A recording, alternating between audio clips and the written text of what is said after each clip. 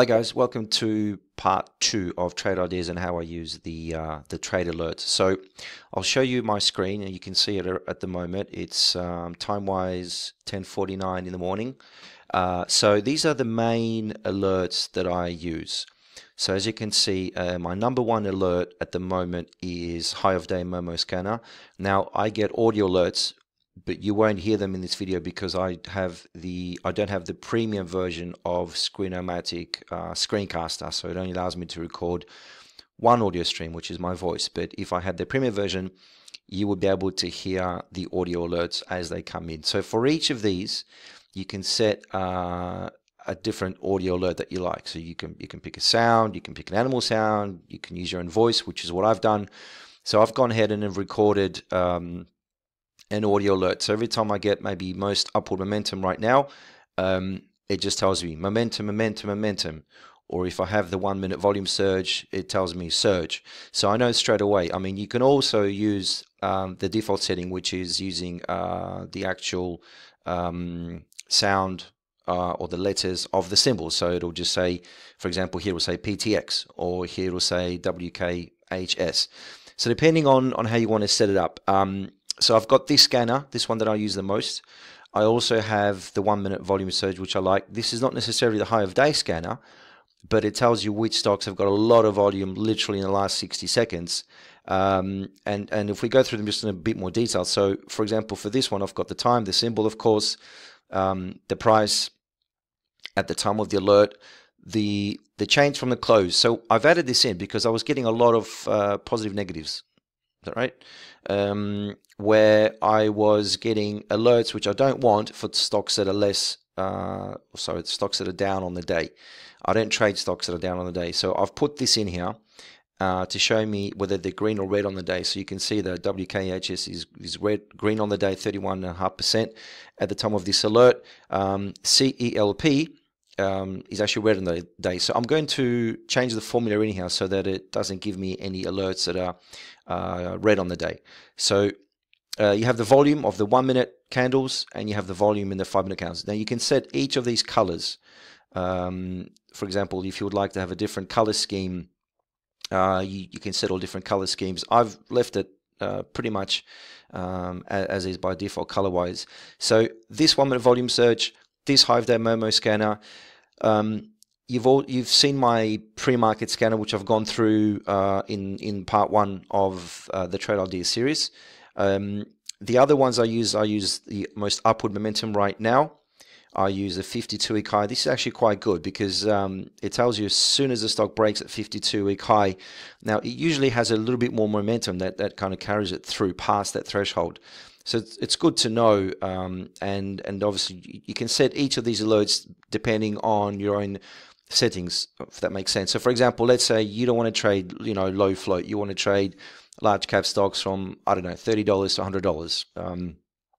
You can go in here, you can right click, you can configure, and you can say, okay, I would like you to show me stocks not from $1 to $15, but from $30 to $100, and it has to have volume of this much. The average volume has to be this much, and so forth and so forth. So you can set that up for each of the alerts that you would like. The other one that I use is a 5 minute consecutive candles. So this is good for reversal. So this shows me if a stock has had a lot of candles in the one direction, it could be time for a reversal, or it could be a sign of strength as well. So depending on how you want to use that.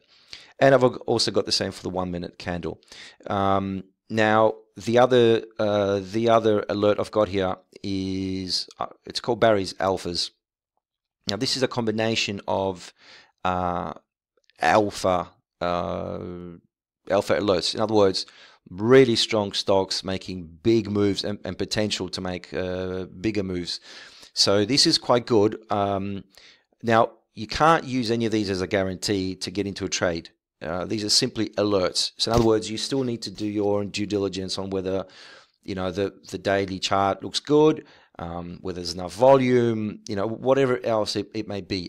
Maybe it's reaching a crucial resistance point and you're not sure it's going to break through it. These are the things you need to do yourself. But this certainly gives you a lot more scope for the stocks that you trade. It gives you a really good alert. and allows you to get in there rather than waiting for someone to call out in chat, or maybe even just following someone, which is not a good idea. So in terms of the different types of alert types, so you can have what's called an alert, which is here designated by letter A.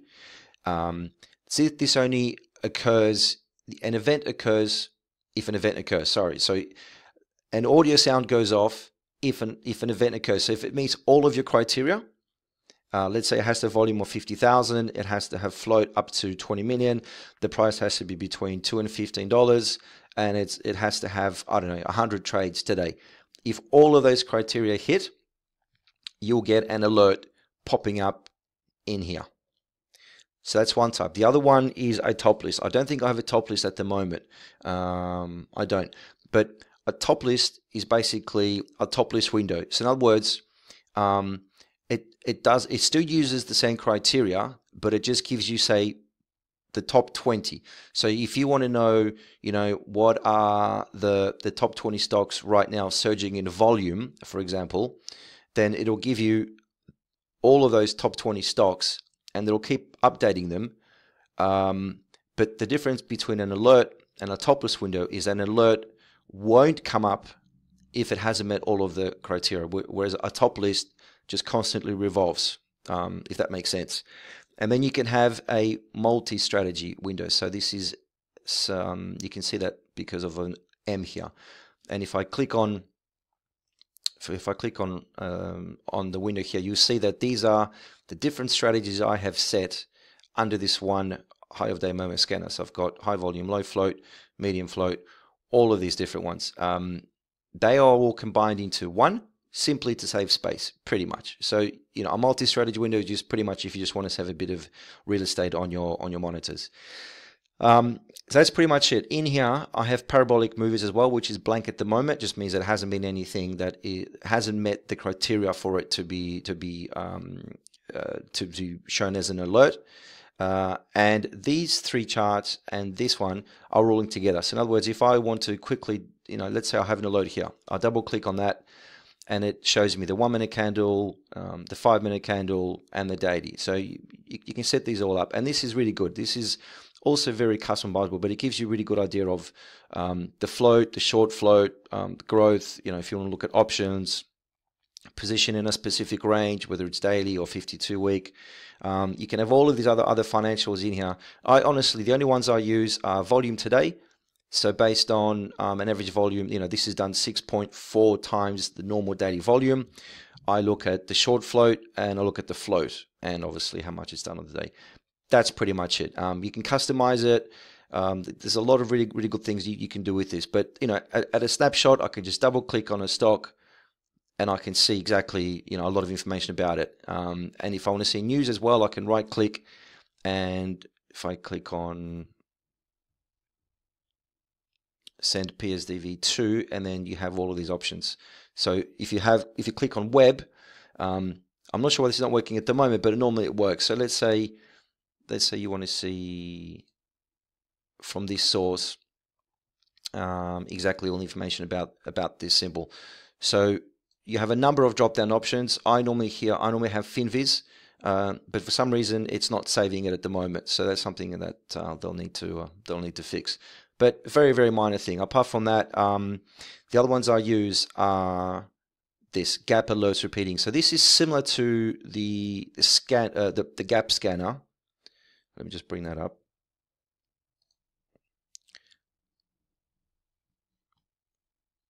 The only difference is that it just keeps on repeating alerts for just the top gainers on the day.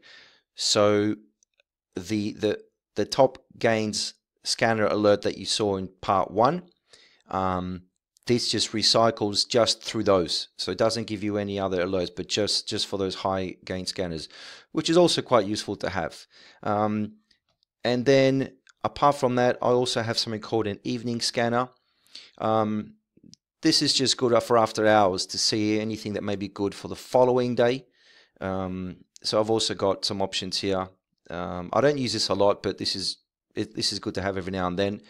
And on the other monitors, I have earnings squeeze. So this shows me anything in, shows me any new highs or pre-market highs for stocks between $1 and $12, where the daily volume is at least 300 shares a day, where the current volume is at least 1, where the price is at least 70% above the low of the range, so it's in the top 30% of its range. The short float is minimum of 20%. And also, you need to put this in here if you want to just make sure that stocks come up without ETFs and anything like that. And then also where the number of alerts, you can set that as well. So this would show me anything that has that is gapping up and is squeezing shorts after earnings release. Let me just go through that again. I think I missed something. So in terms of these, where earnings will be reported no more than 0.25 days, this basically means that show me only the stocks that have earnings after yesterday's close. Or that will have them this morning. So that just covers the kind of 24-hour period. So you're not looking at stocks, a week or two before that had earnings. So just the most recent ones. So that's also something I keep here. And then I've got a couple other ones. See it before breaking news. Don't use that a lot. This is more of a experimental, just to see how it works. I haven't used it a lot, to be honest, but it's there. And then the last one I have is high volume breakouts over moving averages. So this is one as well that is quite good. So that's it. They're all the alerts that I have. As I said, I'm happy to share my settings for them if you like. Just email me bart@daytradearcade.com. I'm also going to have a 15% discount subscription for anyone who would like to sign up with Trade Ideas. I think it's a very useful tool. I think you should definitely give it a shot. They have trials every now and then. I think every quarter they have a trial for 7 days, and it's like $8.88.